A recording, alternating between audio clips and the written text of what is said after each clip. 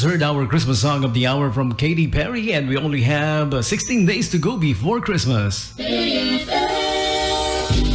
From everyone at the station, happy holidays. Happy holidays! Alright, Merry Christmas sa inyong lahat, sa mga nakikinig right now, especially sa mga sumusunod.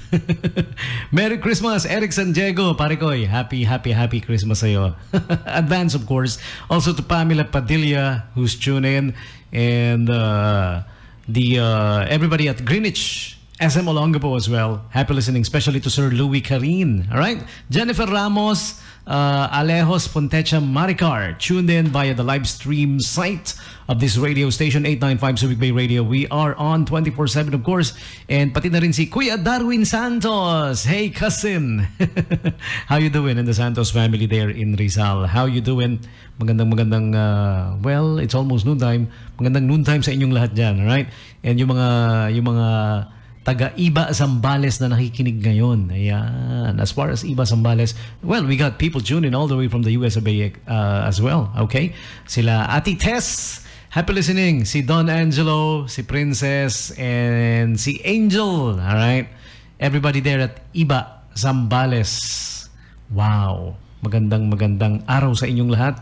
Masayang pakikinig dito sa 895 Subic Bay Radio. I saw your pictures at the Iba Airport. Ang aga ng lakwatsa, ha?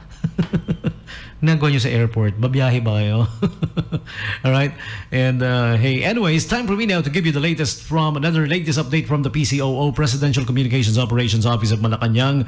The government is to provide ordinary travelers with free COVID-19 testing. Do you guys know that? President Rodrigo Roa Duterte wants the government to provide free coronavirus disease testing, especially for those who cannot afford expensive coronavirus screening procedures. In his weekly public address Monday night, President Duterte said he would talk to Health Secretary Francisco Duque III and National Task Force Against COVID-19 Chief Implementer Carlito Galvez Jr. on how to come up with a cheaper COVID-19 testing for travelers or for those returning to their home provinces. All right?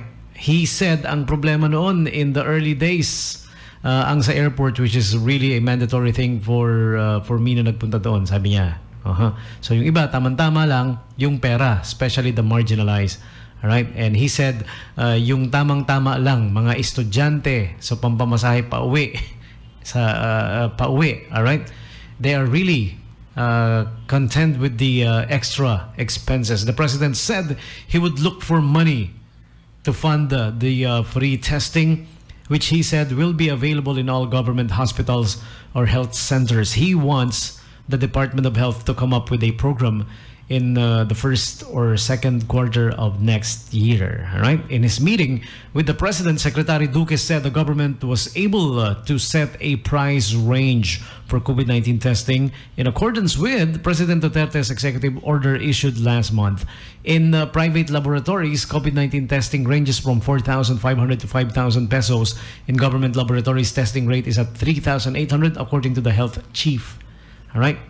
So for those who will be tested positive for the virus, the president wants vacant hotels to accommodate them. All right, so there you go. The latest update from the Presidential Communications Operations Office of Malacanang, the PCOO, government to provide ordinary travelers with free COVID-19 testing. This is what the president wants, all right?